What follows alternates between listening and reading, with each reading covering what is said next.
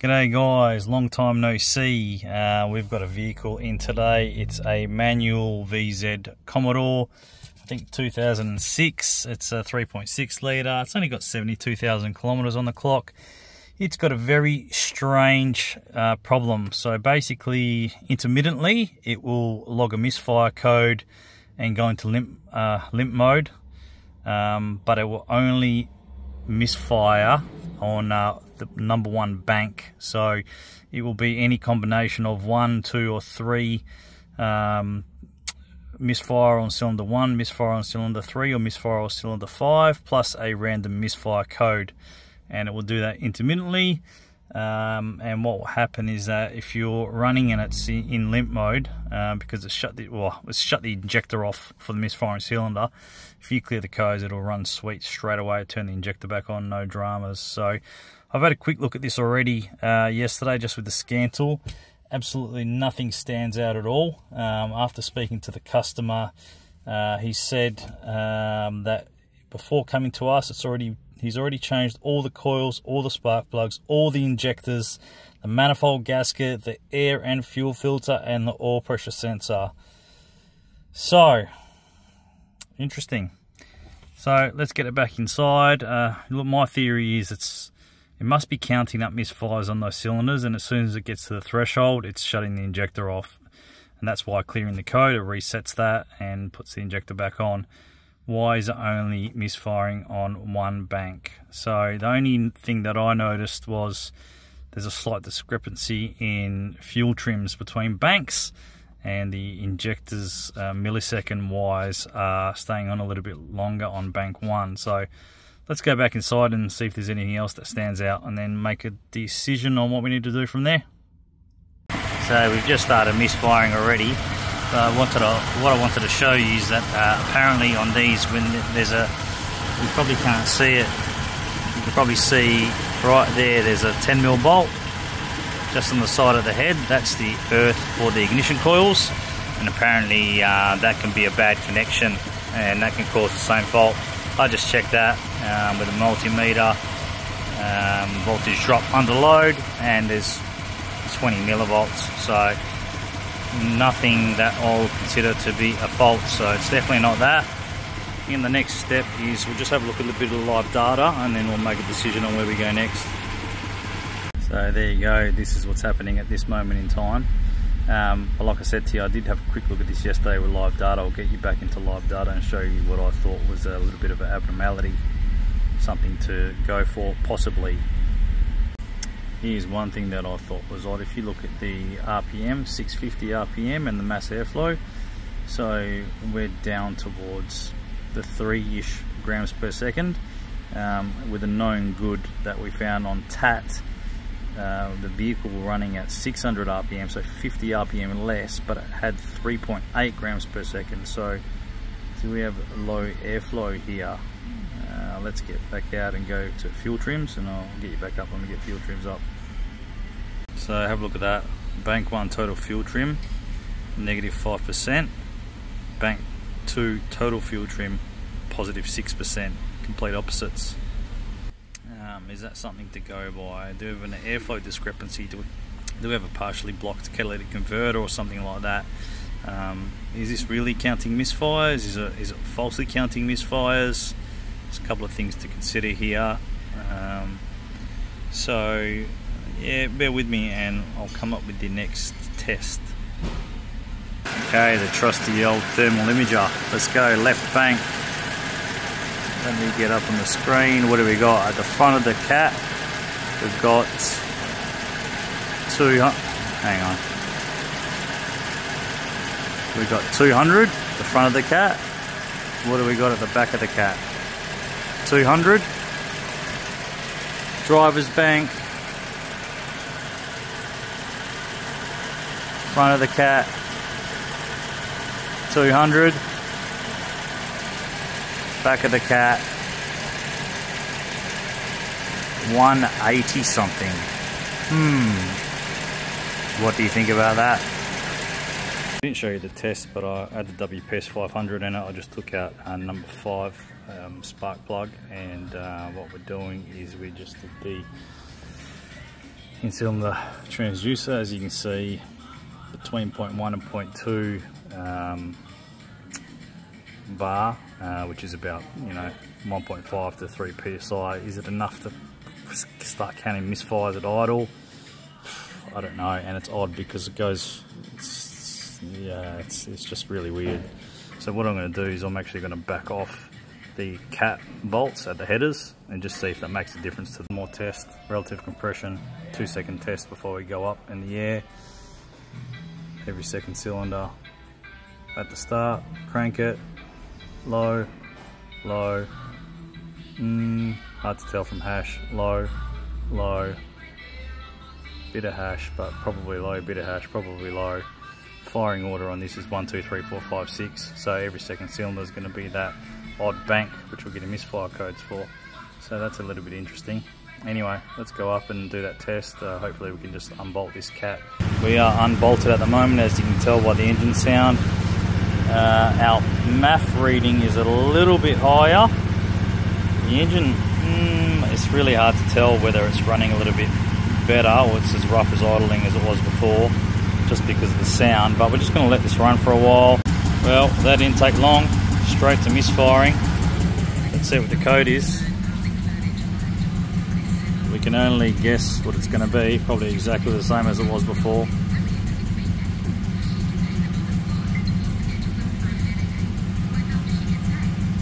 Yeah, I'm not worried about that coil. Misfire detected. Alright, on to the next test.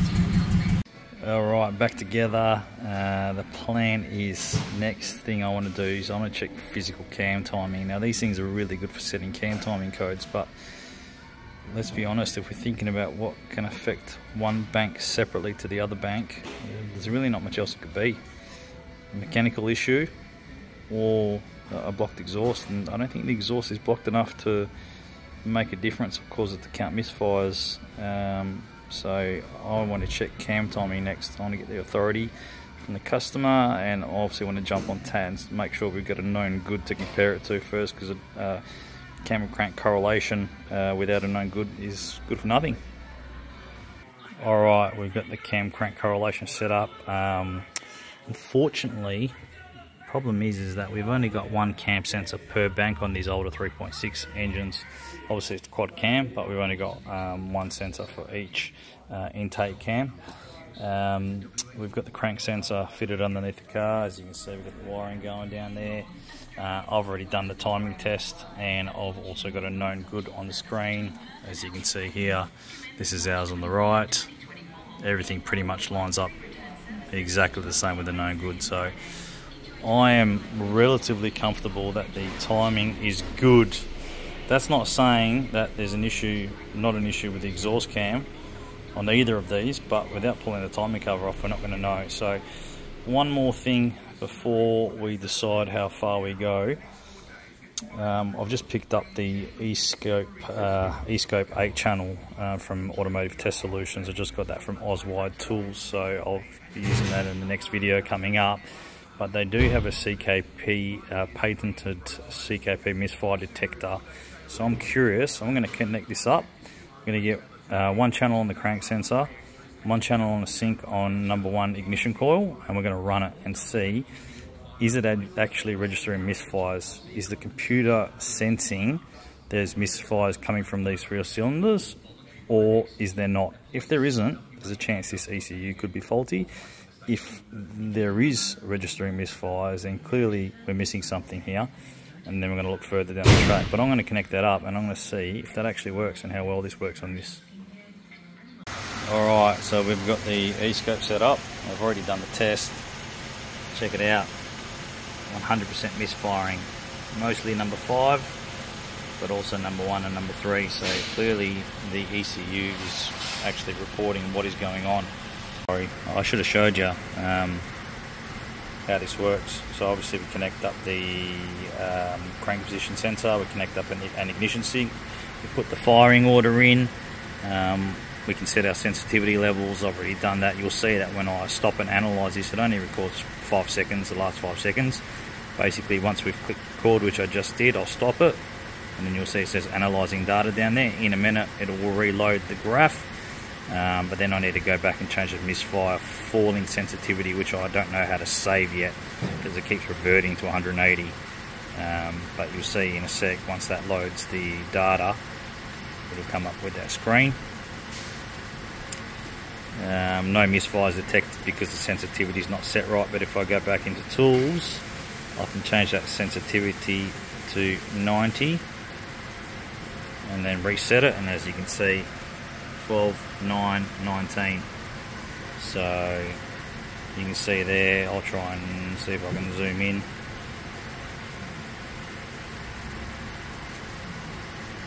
That's what we're seeing intermittently every now and then.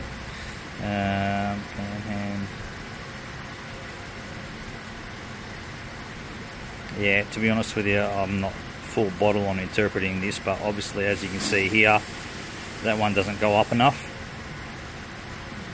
Number 5, once again number 5, number 1. That's what we're looking at. We're looking at the rise and obviously the speed of the crankshaft. There's number 1. There's number 5. So yeah, definitely something funky going on here. Let me just jump over to the relative compression and we'll see what we get. Alright, here's the results. So now that I've got a proper sync on it, we can see the compression's low. We've got number 1 trigger here. 1, 2, 3, 4, 5, 6. 5's the worst. 3's low. We've definitely got an issue there. So there's a mechanical fault with this engine. As you can see, number 5 is actually probably worse here, but I wonder if it just changes, because the one I did the other day looked like all the odd ones were a little bit low. So I just wonder if it's got some valve sealing issues or something like that. It's only got 70,000 Ks on the clock, which is very, very weird. So like I said, I did the relative compression the other day, and it didn't look as abnormal as I thought it would be, or enough, or low enough to actually cause misfire codes, because we see VZ, 3.6 chains stretch all the time and run fine and not log misfire codes. So why would this one? But clearly, by looking at that now, it looks like it's gotten way worse. So I dare say there might be an intermittent mechanical issue. But regardless, we've got a mechanical issue going on, and this is what's going on. This is what's causing our misfire codes.